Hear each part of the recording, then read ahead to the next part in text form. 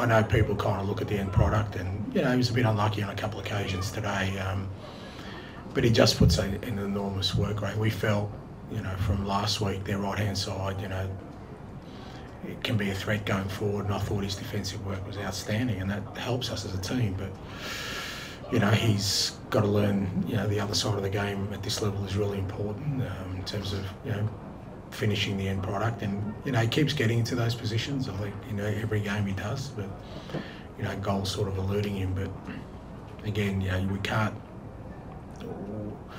we can't again just sort of, scrap him just because he's not the finished product yet.